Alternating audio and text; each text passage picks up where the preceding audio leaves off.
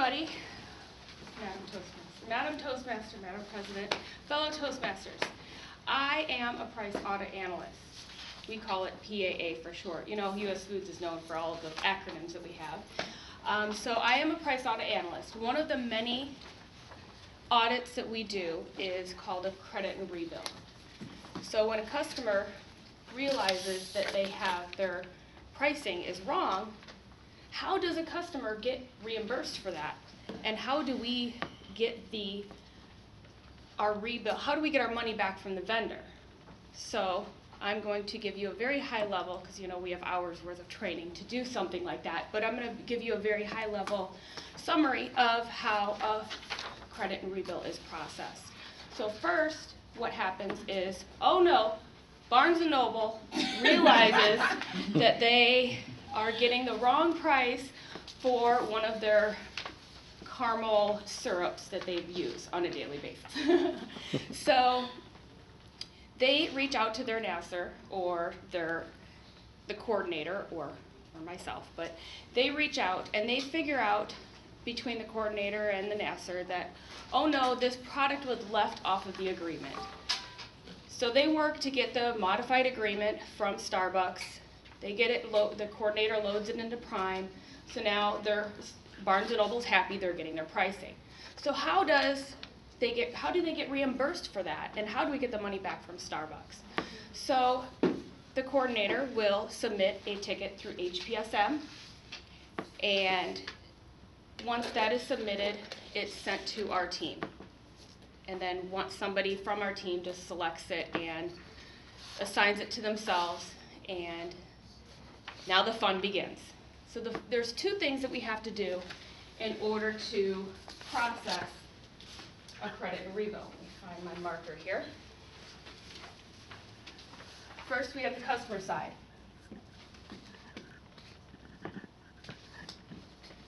In order to begin, we need to do a rapid audit.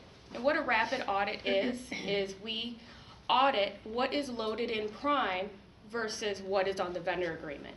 We look for a wide variety of things, the bill back language, whether it's priced by the case, by the pound, a variety of things, many different variables. So we've conducted the rapid audit. Oh, there's some issues. So we send it back, we get Prime updated, and then we just expand the scope. So we do the audit, we complete it, we expand the scope, and now we can run a report. We call it the CPAT report. Well, first, rapid, and then CPAT. In the CPAT report is every transaction that has occurred for that specific item number, for that specific date range, for specific customer numbers, specific contract numbers. So there's a wide variety of ways that we can run a CPAT report. But once we have this report, we have to organize it in a way so that we can actually do our calculations, because when it spits it out, we can't do anything with it. So we set it up, we review and combine the credits and rebills that have been submitted at the divisions, and then we also decrease our date scope to encompass what was submitted on the HP ticket. So once the CPAT has been set up, now we can calculate it. When we calculate, what we're doing is we are getting the appropriate pricing that the customer should have been charged. So once again, there's many different variables, it depends. So it could be priced by the pound, priced by the case, certain markups, there's part case charges, there's minimum markups, there's a variety of things that could go into calculating the correct price. So once we have the correct price calculated, we subtract what they got charged minus what should have been charged, and then we have a customer credit or a customer debit. So we're done with the customer side. Now we move to the vendor side. So the vendor side, the rapid has already been done, the CPAT has already been set up, so now what we have to do is we just go into calculate.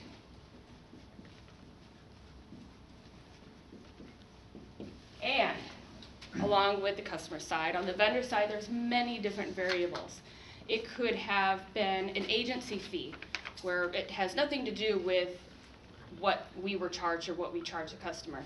There's deviated cost, which is we take the price of the invoice, our purchase order cost, and subtract it from what we charge a customer, and then we bill back the vendor the difference.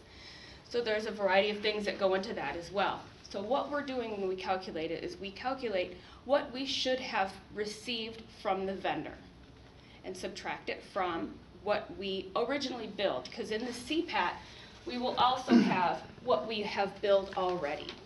So we calculate how much is owed to us by the vendor or how much we have to repay the vendor, because that happens sometimes as well. Then after we have all of our calculations done,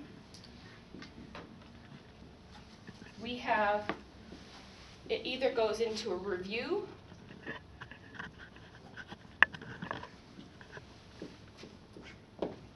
it's either reviewed or it's just automatically submitted. When we review the audit, we submit it to Alan. He's our credit and rebill expert. And we submit it to him if we're not comfortable with the audit. If we haven't done this audit many times, like part case charges, per pound, catch weight items, there's a variety of different things that if you're not comfortable with it, you have to do it a few times to make yourself comfortable. So you submit it to him and he reviews it. It also, if the credit or rebill portion is over $5,000, we submit it to Alan. If it's over $25,000, we submit it to Alan and we submit it to Julie for her approval as well. So submitting it. So the customer side, we submit it to our CDMU team, and they process it digitally through the computer system, nice and easy. Or we have to process a V-load, which is a customer check, which we have to set that up and we submit the check based on the divisions or the customers, however the customer prefers it.